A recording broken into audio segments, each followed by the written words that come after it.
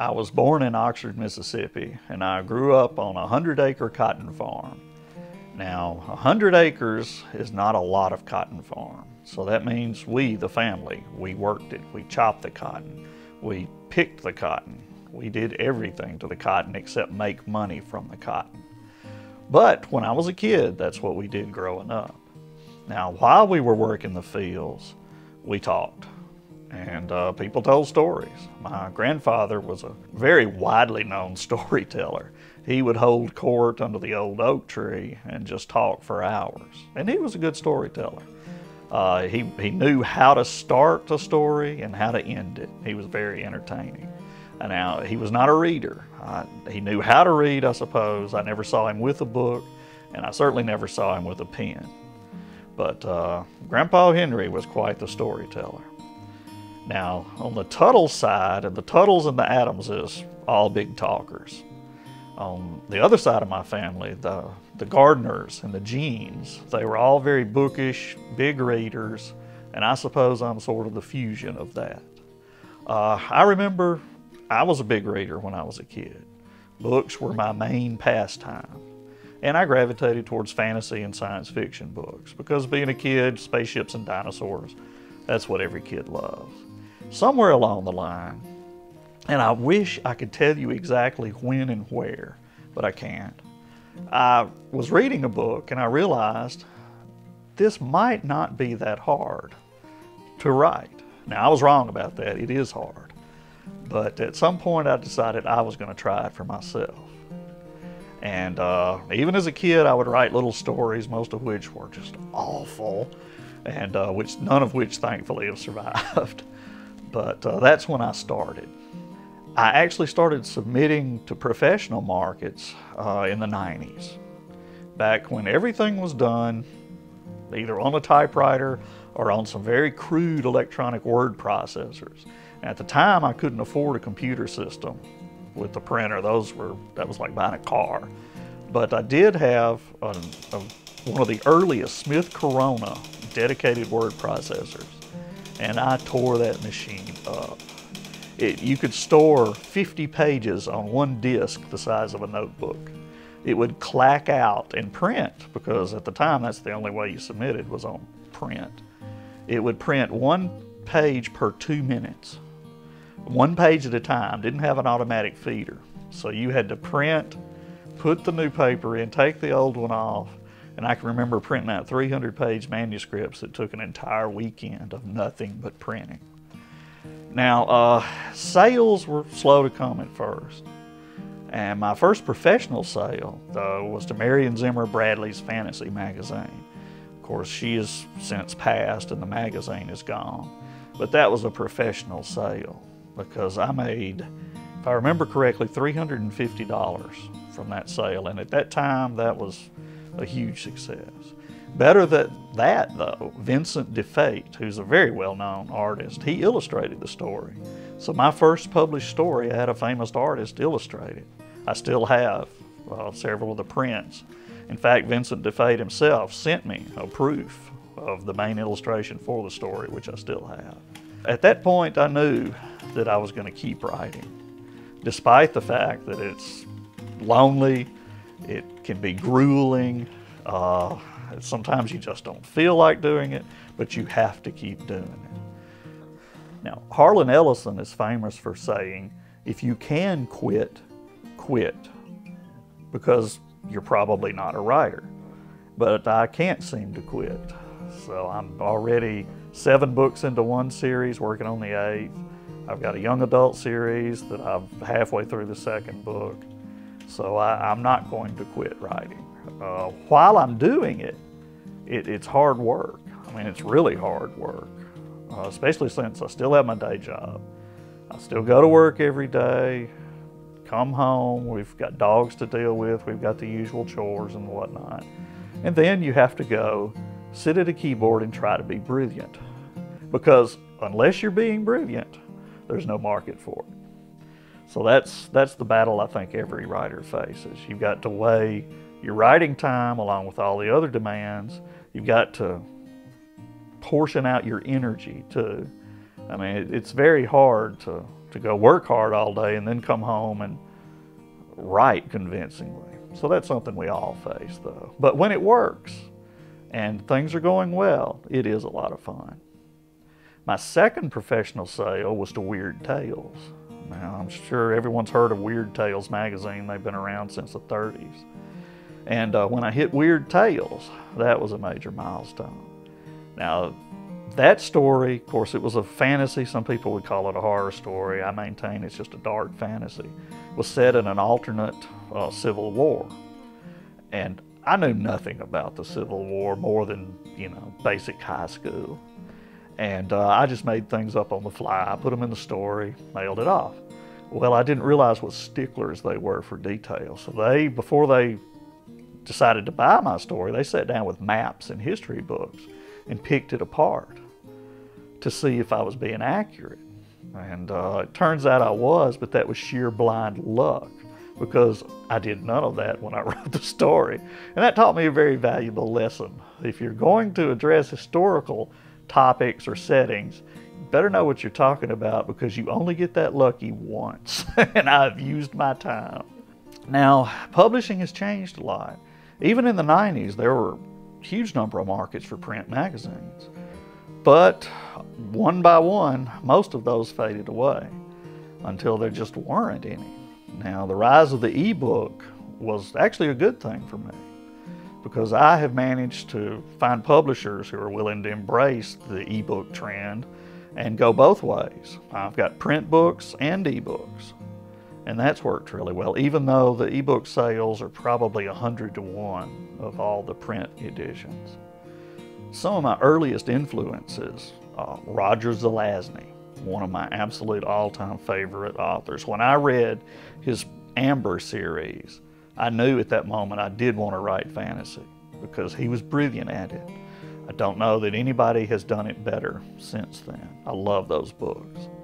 So they've been a big influence. And what they taught me about fantasy was this: you make it your own. While everybody else was writing about dragons and elves and trying to copy Tolkien, Zelazny went in and just created his own entire universes, more than one of them. And he did it so brilliantly, it eclipsed everything else as far as I was concerned. So what he taught me was that you make your own rules. If you don't want to write about elves and dragons, don't. Come up with something better, which is what he did, and which is what I've tried to do. What I like about fantasy as a genre is that adaptability. I can create any world I choose to, fill it with anybody I want to, and let the story go from there. I'm not stuck in Mississippi or 2013. I can tell the stories I want to tell. Now, as a Southern author, there's a certain expectation, and there's always been this, that I will write about pickups, catfish, drunk people, and family feuds. Now, I write about most of these things except the pickups, but I do it in my own settings. I think if you'll read my works, you'll find there's some really strong Southern flavors to it. I do the same things that a lot of the traditional Southern authors have done. I just do them in new settings. Now, another author I really love is Terry Pratchett, his Discworld series. There is nothing funnier. Those books are the funniest books ever written, the whole series is. But what I learned from him was this: the best comedy is tragic. I mean, there's always something sad at the center of it. And it really gives it depth. And that's what I've tried to do. You'll find very little slapstick style humor in my books. These are damaged people going through life as best they can. And when they do see something funny, I think it's genuinely funny. It's kind of humor born of pain. So I do put a lot of humor in my books. And I put a lot of people I've known. Mama Hogg, probably the favorite recurring character in the Marquette series, is based on my father's mother, my grandmother. And that's how she talked. And she was kind of a short, squat, wild-haired woman who brewed things in a big iron pot and was very plain-spoken. So they're based on real people, a lot of them. Now, Marquette, people ask me, who is he based on? He is who I wish I could be. He always has that snappy retort no matter the situation. He generally doesn't know what to do next, but he sort of manages to wing it and come out on top. I've always had a day job. That's one thing that a lot of writers have. If you don't instantly find huge success, you're going to work. And I've got a job at the University of Mississippi with computers. I like it. You know, it's a good job for a writer to have. And I work with big machines, big servers, lots of them. And I've been there for quite a long time. I started in 1982. I worked about 10 straight years on the graveyard shift, and that gave me a lot of time to write. Didn't sell anything from that period, but I think I worked my way through that mythical million bad words every writer has to get out of them on the graveyard shift. So when I finally got off of it, I started turning out stories that actually sold. Well, let's talk about rejection for a moment, because that's something every writer has to go through. Now, at first, I got a lot of rejections from editors who were very helpful. Whatever success I have today, I owe it to the people who took the time, even though they weren't buying the piece, to tell me what I had done wrong. And now, I was one of the lucky ones. I was young and inexperienced, but I knew enough to listen to them. I didn't get mad. I didn't decide to give up. I didn't fire off angry letters to them, telling them what an idiot they were for not buying it. I tried to fix it. And so there were several editors, chief among them Marion Zimmer Bradley, who rejected 3 or 4 of my pieces with fairly detailed reasons why she wouldn't do it and some encouragement. Somebody needs to tell you when you're not writing the right things in the right way. Now, after Marion Zimmer Bradley bought my first story, well, she passed away soon after that one. But I don't know that I've been actually rejected since then. I've managed to sell just about everything I've submitted, which is pretty unusual. But it's a trend that I hope continues. The Marquette series, of course, is my most popular series. It's now 7 books strong, and I'm working on the 8th book. Now, I sold the first book, I believe it was in 2008, and it came out in 2009. I believe that's correct. And it's just progressed. I've been able to maintain the characters and the momentum of the series. They're all put out by, it's spelled Samhain, it's pronounced Soin Publishing. They do some horror, some paranormal romance. They've been great to work with. They've really taken an interest in the series, and I've loved working with all their editors and all their other staffers. It's been a lot of fun. I've got a young adult series. All the Paths of Shadow is the first novel in that series. There's also a standalone novella with the same characters called Saving the Sammy. And at some point, the second book in that series will come out. And I've also got a variety of short stories and anthologies. The Wistrel Complete is all the Wistrel the Wizard stories. Malara and Byrne on the Road, that's all the Malara and Byrne stories. These are all fantasy stories. Then I've got an anthology called The Far Corners, which is just a series of unconnected stories featuring other characters.